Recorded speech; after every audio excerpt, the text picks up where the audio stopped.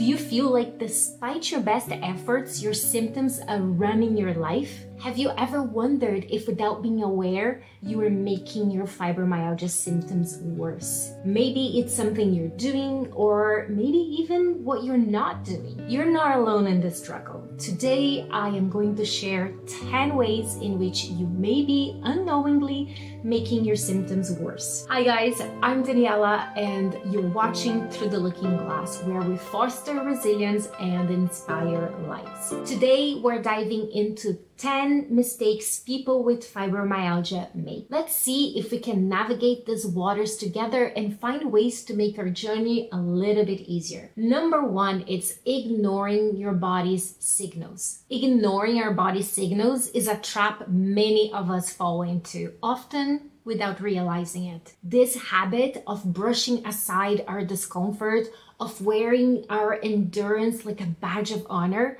is more harmful than we might think. Each time we choose to ignore these signals, we're not only just overlooking a momentary pain or a bout of tiredness, we're potentially contributing to stress, inflammation, and exacerbating the very core of our fibromyalgia symptoms. It's a cycle that can lead to increased sensitivity to pain, more profound fatigue, and other symptoms. But what does listening to our body truly means? It's more than just hitting pause and taking a break. It's about developing a sense of awareness and understanding what our body is communicating. Is that worsening pain in your back a sign to slow down? Does that relentless fatigue mean you need to reconsider your plans for the day? Today, you might be able to handle a short walk, but tomorrow, maybe just some light stretching is all that is feasible. And that's okay. It is not a step back. It's an act of self-compassion, of tuning to what your body needs at that moment. So let's start changing our approach. Let's view these signs not as obstacles, but as guides leading us towards a more balanced relationship with our bodies. It's called respecting our bodies, which is nothing less than respecting ourselves. Number two is sticking to old routines. Change is hard, but sticking to routines that no longer serve us can hinder our progress. It's a natural human tendency to find comfort in the familiar, in the well-traveled paths of our daily lives. But when living with fibromyalgia, these routines may need to change to adapt your changing symptoms. Fibromyalgia brings an ever-changing landscape of abilities and limitations. What worked for us before may not work now, and clinging to those old routines can place additional strain on our bodies and minds. It's like trying to fit a square peg into a round hole. It simply doesn't align with the current reality. So what does modifying our activities look like? It's about being honest with ourselves about our current abilities and limitations. It's recognizing that some days our energy levels and pain thresholds may be different, and that's okay. For example, if you loved doing yoga every morning but now find it too difficult, consider switching to a gentler form of exercise like Tai Chi, or maybe even trying a different time of the day. Another example is if cooking meals from scratch has become overwhelming, it's okay to simplify and use some store-bought alternatives to ease your load. Or consider batch cooking on your better days so that you have those foods available on your worst days. It's also about being creative and flexible with how you approach your daily tasks. Maybe it's breaking down tasks into smaller, more manageable steps, or finding new tools and technologies to assist us. Number three is neglecting diet and nutrition. The role of diet and nutrition in managing fibromyalgia is a topic that often gets overlooked. But the truth is, what we put into our bodies can have a profound impact on how we feel, both physically and mentally. Diet has a bad connotation, and we often associate it with boring food and restrictions. But it doesn't have to be that way. There's so many resources online for amazing recipes and inspiration. I'll link a few of my favorite YouTubers in the description below if you're looking for some inspiration. The connection between diet and fibromyalgia is not about following the latest trend or adhering to a restrictive eating plan. It's about understanding how certain foods can affect our symptoms and overall well-being. For instance, some people with fibromyalgia may find that certain foods trigger flare-ups and increase sensitivity to pain. Others might find out that their energy levels are significantly influenced by what they eat. So, what does a balanced diet look like for someone with fibromyalgia? First, it's about variety and moderation. It's including a range of foods that provide essential nutrients, vitamins, and minerals that our bodies need to function optimally. This means incorporating plenty of fruits and vegetables, whole grains, lean proteins, and healthy fats into our meals. I'm not a dietitian or nutritionist, but I did get some nutrition training during my formation as a midwife, and I find following something like the Mediterranean diet the best. It's very flexible and super tasty. It's also about being mindful of foods that might make symptoms worse. Some common foods that make inflammation worse are processed foods, sugary snacks, caffeine, and alcohol. This doesn't mean you have to cut these out entirely, but being aware of how they impact your body and minimizing the consumption is key. Keeping a food diary can be helpful too in identifying any patterns between your diet and your fibromyalgia symptoms. Hydration is also another crucial aspect of nutrition that's often forgotten. Drinking enough water throughout the day can help with fatigue and cognitive function. Remember, the goal of paying attention to nutrition is not about perfection. It's about making conscious choices that support your health and your well-being. Before you put anything in your mouth, ask yourself, is this food going to support my health? Do I really want to eat this?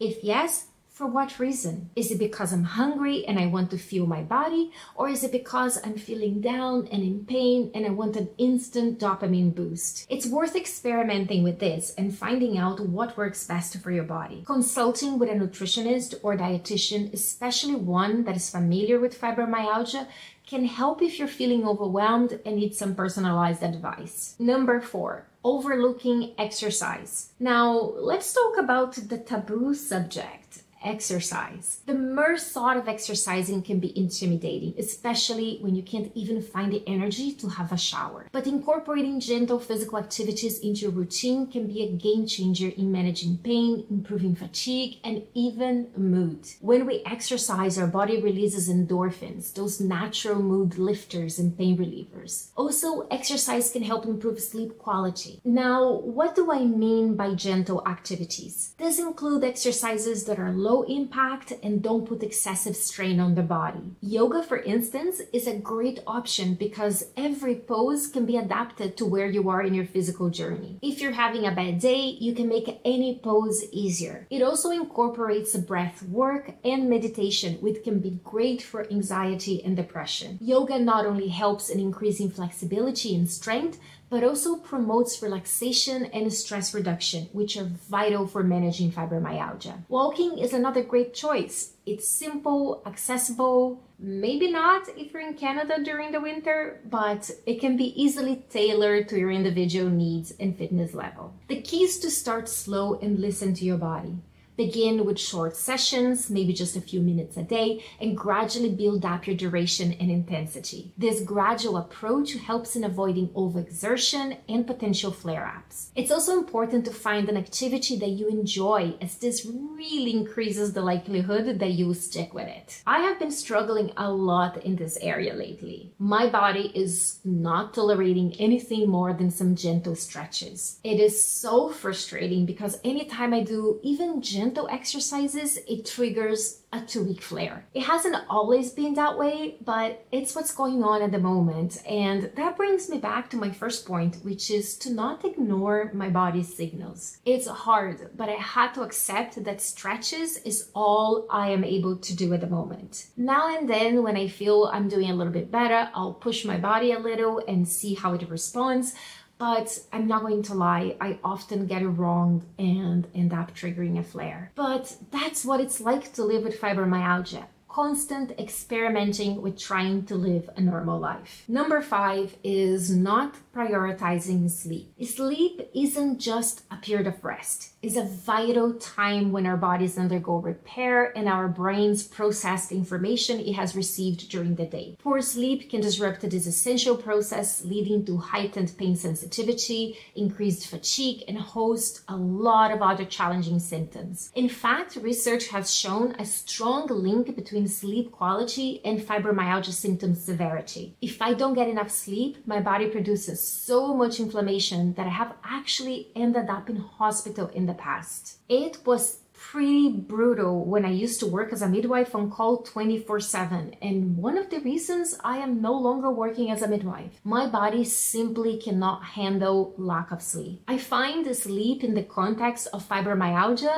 a little bit like what came first, the egg or the chicken. Lack of sleep increases pain, but pain can make sleeping hard, and so you find yourself in this perpetual cycle. Besides the difficulty in falling asleep, achieving restful sleep also can be a challenge with fibromyalgia. Some people will take medication for that. Some antidepressants have an effect in your sleep cycles and can help you get more of the deep sleep cycle in your sleep. And some people even take sleeping pills. I am one of those, and it is the only thing that helps me go into a deep sleep. I have this ring called Aura that tracks my sleep, and it shows all the sleep cycles. And it's so interesting to see that I only get deep sleep in the first 4 hours after taking the medication. And that's exactly the drug's half-life. If you don't know what that means, it means the time it takes for the amount of a drug to be reduced by half.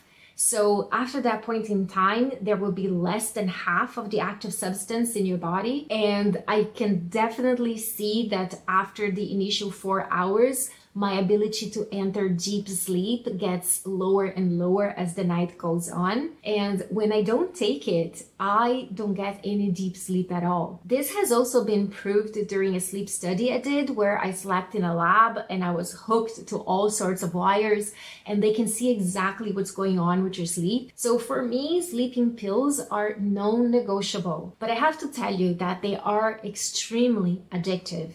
And once on them, you be dependent on them for sleep. Now, for me, it doesn't really matter because I was already not sleeping without them. So I just take them and make sure I get enough sleep. If you'd like some tips on how to get better sleep with fibromyalgia, I have a video about that and I'll leave a link in the description below. Next is isolating yourself. Isolating yourself can be a natural response when you're experiencing chronic pain and fatigue. I mean, when I'm not feeling good, I'm not very pleasant to be around. I'm not smiling, I lose my sense of humor, I complain. So in order to not be that person, I distance myself from people. That way, I'm not that negative person, or I don't have to pretend that everything is okay, because that takes a lot of energy. Energy I don't have when I'm already dealing with so much pain and fatigue. But, and that is a very important but, there is a huge link between isolation, depression, and pain perception. When we isolate ourselves, we miss out on emotional support and validation that come from interacting with others. Human connection plays a huge role in our mental and emotional well-being. Without it, we can find ourselves slipping into feelings of loneliness and depression, which increases our pain. It's a cycle that can be hard to break free once it starts. So, how can we combat isolation?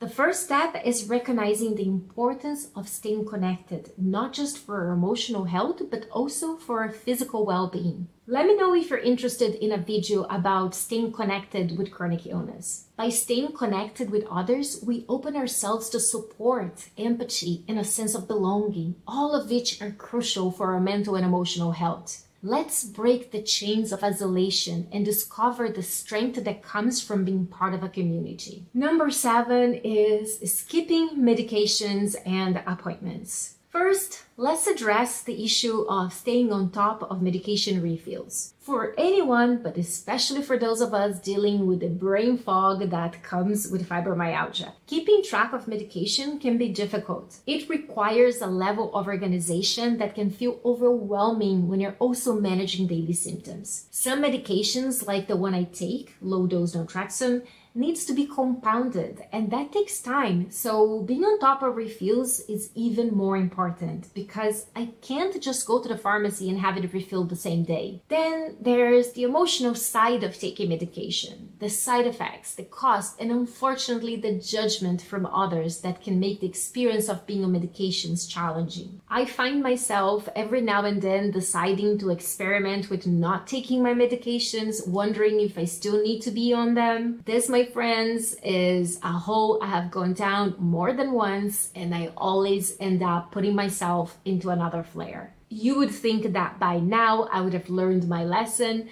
but the temptation to see if I can manage without medication still arises from time to time. I do not recommend it. I always regret it every single time. Also, it's tempting to skip on our checkups, especially if your interaction with your doctor is not always pleasant, but they're essential for monitoring the effectiveness of our medications, discussing a new or changing symptoms, and managing potential side effects. Number 8 is ignoring mental health. When dealing with fibromyalgia, it's pretty common to also face mental health challenges like anxiety and depression. Ignoring these not only affect our enjoyment of life, but they can actually make symptoms worse. Think of it like this. When you're dealing with constant pain and the daily grind of managing fibromyalgia, it's totally normal to feel stressed or down. And when our mental health isn't at its best, it can make the pain feel even worse. They are constantly affecting each other. So getting help for mental health isn't just about feeling less anxious, it's a big part of fibromyalgia management. Talking to someone like a therapist about anxiety or feeling low can actually help with the physical symptoms too. It's about tackling fibromyalgia from all sides, body and mind. Number 9 is setting unrealistic expectations. When you're dealing with fibromyalgia, it's super easy to fall into the habit of setting goals that are just too high. We've all been there, right? You get a good day and suddenly you think you can conquer the world. I have done this multiple times regarding work. I get a month where I'm feeling a little bit better, I have my symptoms more under control, and then I feel I can do anything. Then I decide I'm going to get a job, and then as soon as I commit to something, I get into a flare. Maybe it's the stress of knowing that I have a commitment and the fear of what if I have a migraine when I have to go to work? What if my pain is out of control? I think the stress on itself is enough to put me into a flare. So maybe it is unrealistic for me to work at the moment, at least anything that doesn't give me the flexibility to do the work when I'm having a good day. At the moment, I have more bad days than good days, so going to work might not be the right expectations for me right now. It's all about finding that sweet spot, setting goals that are just right for where you are right now. And last, number 10, not advocating for yourself. Not advocating for yourself can be a significant barrier to receiving the care and support you need. It's crucial to be your own advocate in managing fibromyalgia. Being your own advocate means more than just speaking up. It's about knowing your condition well enough to engage in productive conversations with your doctors. It's about doing your research, preparing questions before appointments, and not hesitating to ask for a second opinion if something doesn't feel right.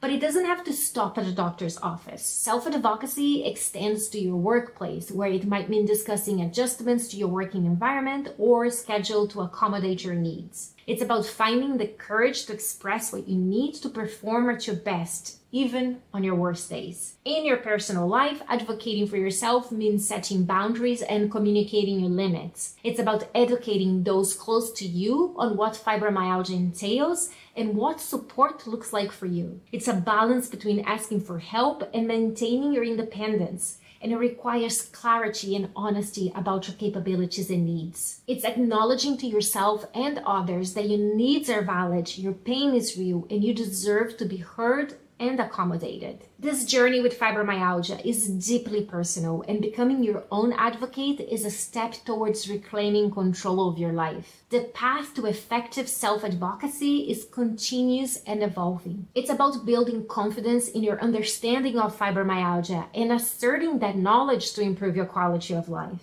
Advocating for yourself is not selfish, it's necessary. As we wrap up, let's reflect on how empowering it can be to advocate for yourself. Imagine the difference it could make in managing your symptoms, in your interaction with healthcare professionals, and in your relationships. It's about making your journey with fibromyalgia a collaborative one where you're an active participant in your care. Thank you for spending this time with me, diving into the mistakes we can avoid and the steps that we can take towards better management of fibromyalgia. Your engagement and willingness to learn and grow inspire me every day. And with that, my friends, I hope this video has given you some insight and encouragement. Share your thoughts and experiences in the comments below. I love hearing from all of you. If you found this video helpful, please give it a thumbs up and consider subscribing for more content like this. I look forward to our next video together. Until then, take care of yourself and keep advocating for the life you deserve.